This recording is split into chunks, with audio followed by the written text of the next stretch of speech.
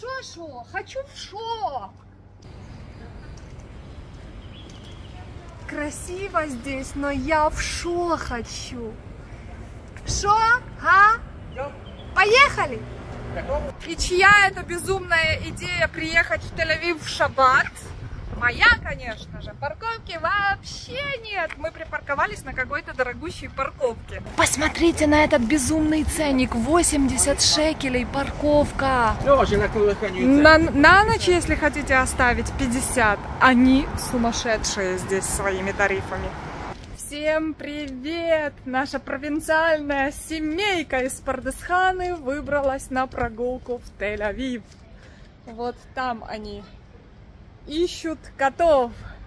Ну что, пойдем гулять. Покажу вам Баухаус, потому что мы приехали в Белый город, часть Тель-Авива, где стиль строительства Баухаус. Я не просто так в таком платье. Оно у меня подобрано по стилю нашего вечера, потому что мы после прогулки пойдем. Пусть пока это вам останется секретом, а сейчас будем гулять. Это намек. Уху, шабатний вайб. Тут вообще другое настроение. Особенно идти на красный цвет. Сашка, куда мы идем? Фишка этого района, что здесь много домов построено в стиле Баухаус. Мы пытаемся найти, но для нас все дома белые. Я думаю, вот этот беленький-прибеленький, красивенький-прекрасивенький, это один из них. Потому что реально очень белый и симпотный. Тут классно, тут зелени так много. Зелени, людей, птичек и котов. Да, это точно белый дом, называется дом Кипера. Потому что был владелец и с такой фамилией. Йосеф Кипер. Дом весь в плюще. В этом районе должно быть 2700 домов выполнены в стиле таком вот Баухаус. Но белого цвета мало.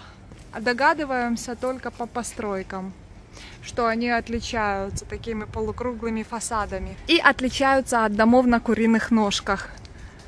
А строились эти дома в 20-е годы 20 века, когда многие евреи убегали сюда из Германии.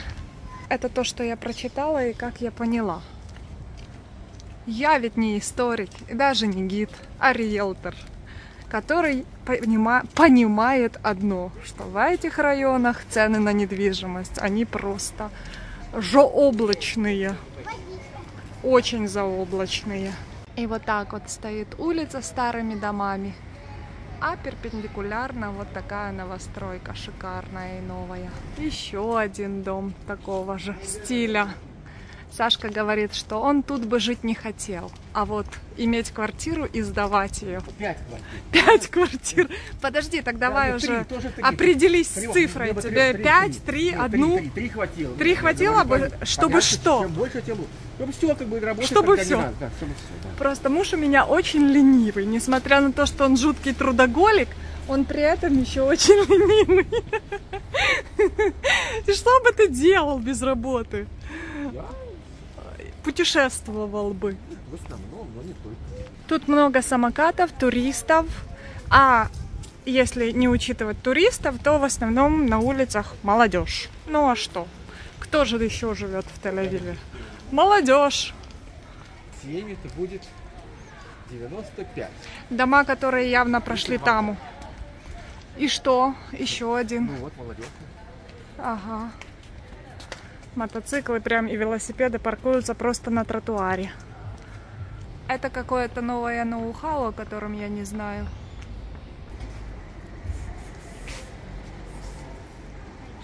Погулять по Тель-Авиву всегда приятно, особенно когда никуда не торопишься. Туристам в Тель-Авиве интересны даже кошки. И еще один дом из тех стареньких. А рядом с ним там и гостиница с черными такими очертаниями, и дом на столбах, который шикарно смотрится, потому что его поремонтировали и покрасили сверху. А тут вот тоже красивая недвижимость, и перед нами море. Что? Вот такие домики мне очень нравятся, бутикового типа, с такой обработкой деревом и балконами большими. Красота! Тут на улицах некоторых так тихо, классно. Перед нами театр Лесина. Какая интересная конструкция. Мы ищем дом-термометр. И мы его нашли. Видите, он похож на термометр. Шкала есть у дома. Этот полукруглый тоже симпатичный. У нас сегодня прям изучение архитектуры. И если бы вся архитектура в Израиле была такой, что сравните дом на столбах и вот такая милота. Подошли к Кикара Дизенгоф, круг. А тут прям красота. Люди на полу лежат, полицейские рядом с ними, чувак в отключке. То ли накуренный, то ли напился. В Пардесхане ты такого не увидишь, кино. Который считается первым в гостинице бутик.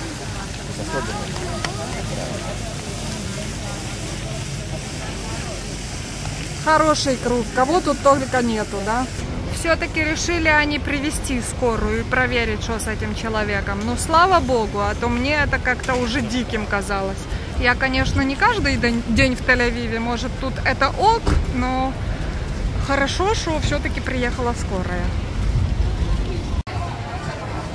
Какой прикольный, ни разу не видела. Тут внизу куча кафе, люди сидят. Домики Елены Блиновской, которая на своих марафонах запускала шарик и дозапускалась. А перед нами центр, который посвящен стилю Баухаус. А слева не менее прикольное здание, высотка, какое-то такое, треугольничками. Это Дизенгоф-центр? Откуда я знаю? Я в Тель-Авиве гуляю раз в год. Мы на такси подъехали в другой райончик немножко. Смотрите, какая тут красота. Вчера мы отмечали Новый год еврейский по-еврейски. Сегодня мы идем отмечать по-украински. Здесь где-то летом открылся ресторан SHO украинской традиционной кухни. И очень хотелось сюда добраться. И вот выходные, и мы сов-сов добрались. На страничке у них в Гугле написано, что они закрыты. Но я позвонила по телефону, и оказалось, что их страничку взломали. Наверное. Пророссийски настроенные граждане. Они же сказали, что открыты. Мы забронировали столик и идем. Смотрите, какая красота. Как будто попали в другой Тель-Авив. Парковки у них своей нет. Валерию ж нашла! Шо! Класс! Ну что ж, приятного нам аппетита! Сейчас покажем, как тут. Какая тут приятная атмосфера. Рисунки детские. Вышивка. Бар. Муж.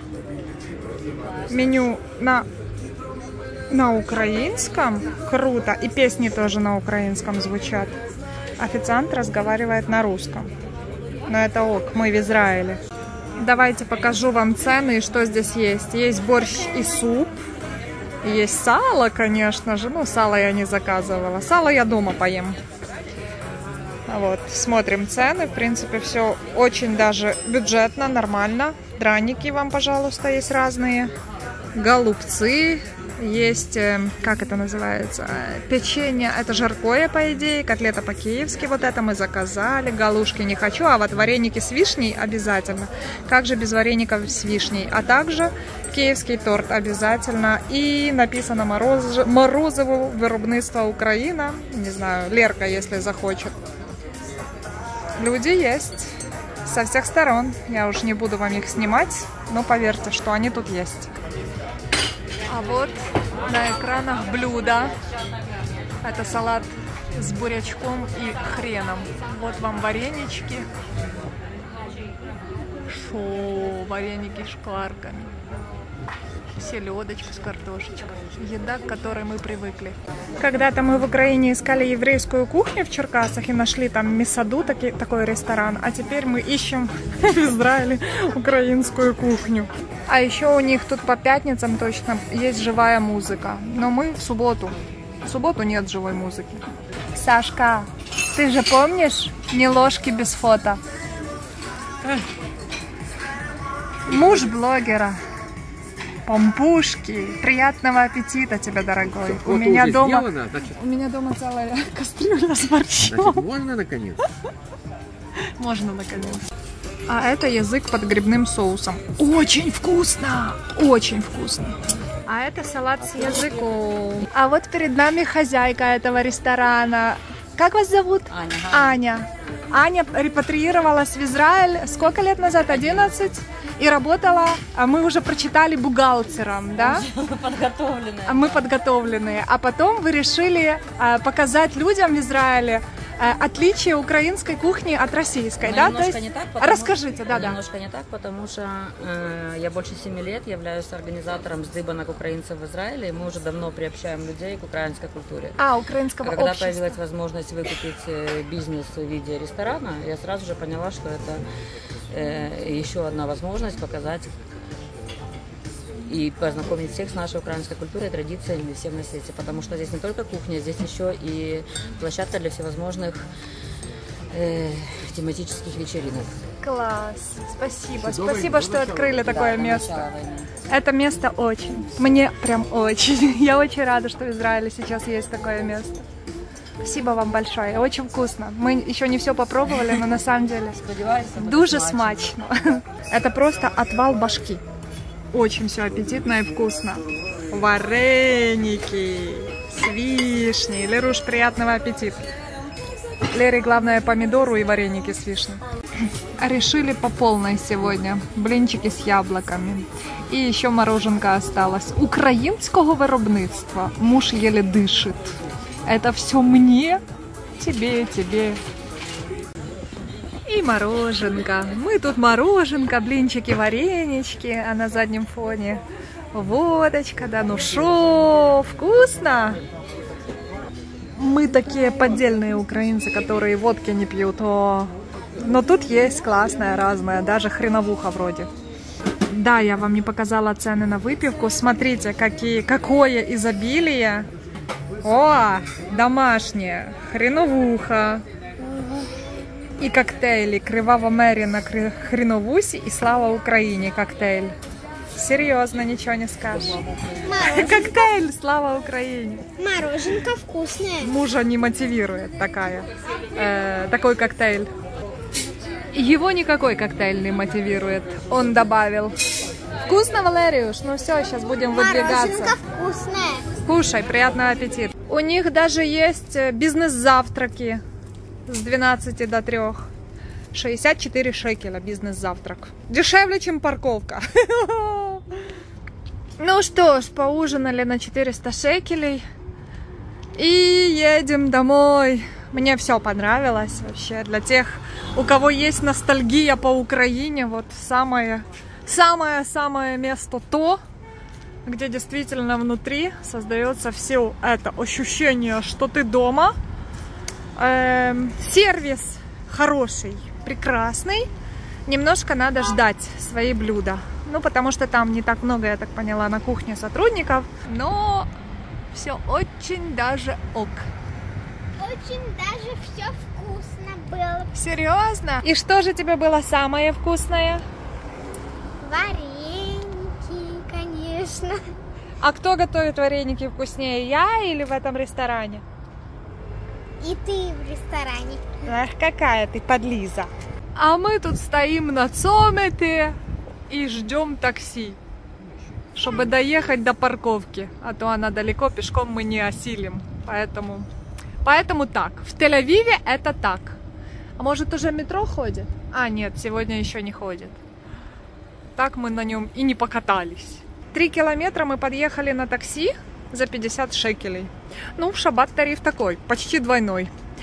Все, будем заканчивать наш вечер, нашу прогулку. Мы в такси, ой, в машину.